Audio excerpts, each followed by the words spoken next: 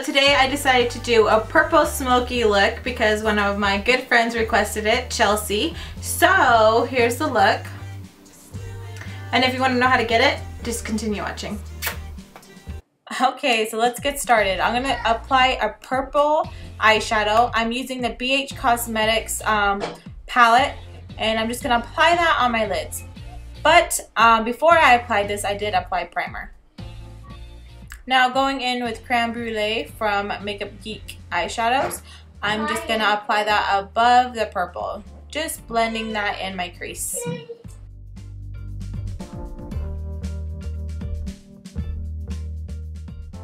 Now applying a shimmery white eyeshadow underneath my brow bone. This is from the BH Cosmetics palette. I will put the name of that palette down below, but I'm just going to pack on that shimmery white eyeshadow underneath my brow bone.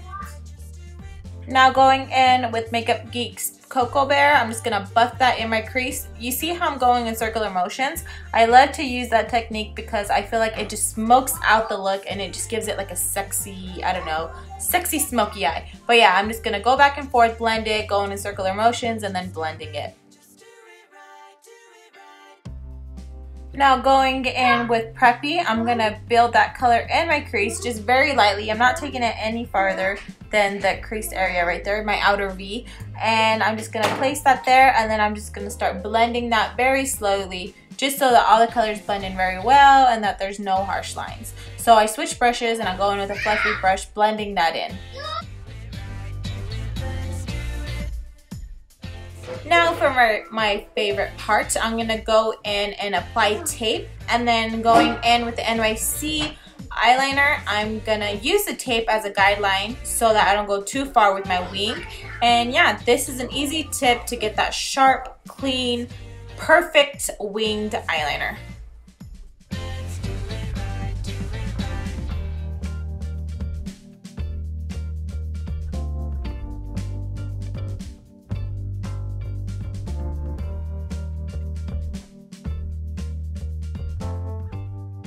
Now going in with the Milani eyeliner in purple, I'm just going to apply that in my waterline, just going very slowly and very nicely, just so that I don't get any in my eyeball. So I hope you guys enjoyed the tutorial. If you guys did, please give me a thumbs up, and sorry I sound so horrible, I'm losing my voice. But yeah, thanks for watching. Bye.